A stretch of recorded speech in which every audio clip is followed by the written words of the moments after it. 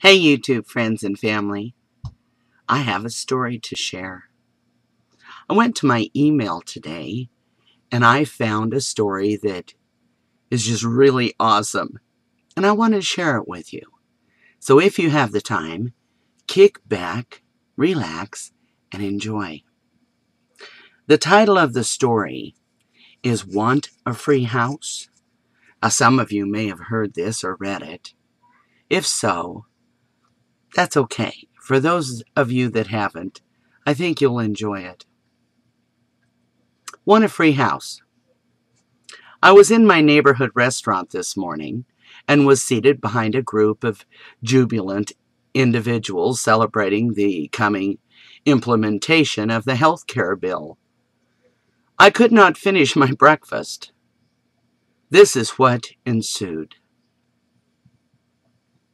They were a diverse group of several races and both sexes. I heard a young man exclaim, "Isn't Obama like Jesus Christ? I mean, after all, he is healing the sick." A young woman enthusiastically proclaimed, "Yeah, and he does it for free. I cannot believe anyone would think that a free market wouldn't work for health care." Another said, The stupid Republicans want us all to starve to death so that they can inherit all the power. Obama should be made a saint for what he did for those of us less fortunate." At this, I had more than enough. I arose from my seat, mustering all the restraint that I could find, and approached their table. "Please excuse me. May I impose upon you for a moment?" They smiled and welcomed me to the conversation. I stood at the end of their table, smiled as best as I could, and began an experiment. "I would like to give one of you my house. It will cost you no money, and I will pay for all the expenses and taxes for as long as you live there. Anyone interested?" They looked at each other in astonishment. "Why would you do something like that?" asked a young man. "There isn't anything for free in this world." They began to laugh at me, as they did not realize this man had just made my point. "I am serious. I will give you my house for free, no money whatsoever. Anyone interested?" In unison, a resounding "yeah" filled the room. "Since there are too many of you, I will have to make a choice as to who receives this money-free bargain." I noticed an elderly couple was paying attention to the spectacle unfolding before their eyes, the old man shaking his head in apparent disgust.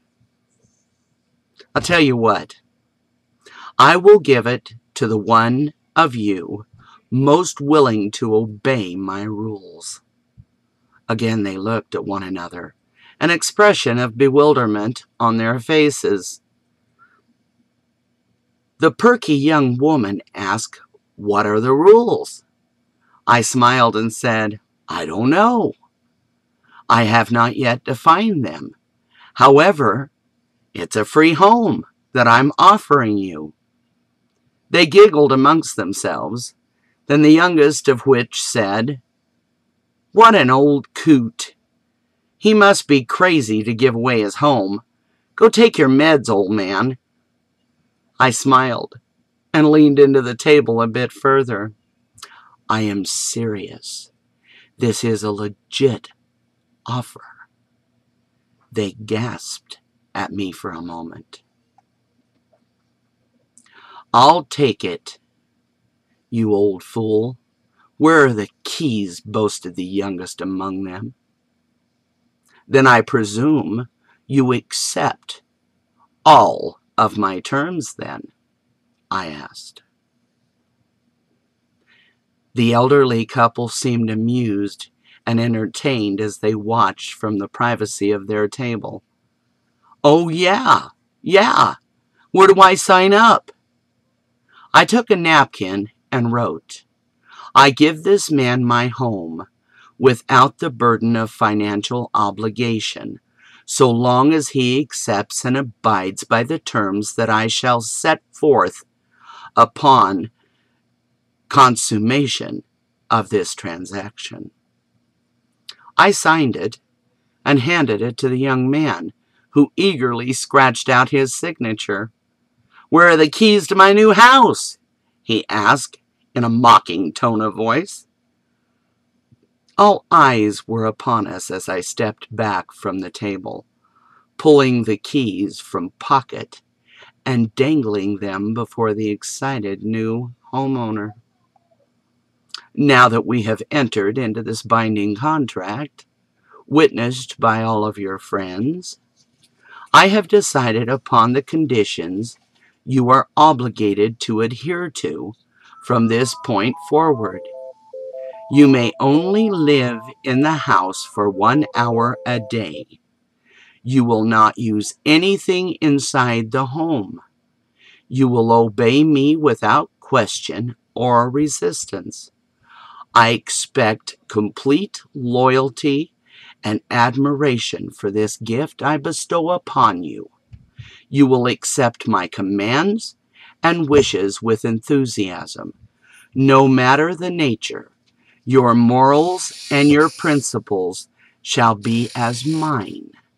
You will vote as I do, think as I do, and do it in blind faith. These are my terms. Here are your keys. I reached for the keys forward. I reached the keys forward, and the man looked at me dumbfounded. Are you out of your mind? Who would ever agree to those ridiculous terms? The young man appeared irritated. You did when you signed the contract, before reading it, understanding it, and with full knowledge that I would provide my conditions only after you committed to the agreement. The elderly man chuckled as his wife tried to restrain him. I was looking at a now silenced and bewildered group of people. You can shove that stupid deal up your blank, old man. I want no part of it, exclaimed the now infuriated young man. You have committed to a contract, as witnessed by all of your friends. You cannot get out of the deal unless I agree to it. I do not intend to let you free. Now that I have you ensnarled, I am the power you agreed to. I am the one you blindly and without thought chose to enslave yourself to. In short, I, sir, am your master. At this, the table of celebrating individuals became a unified group against the fairness of the deal.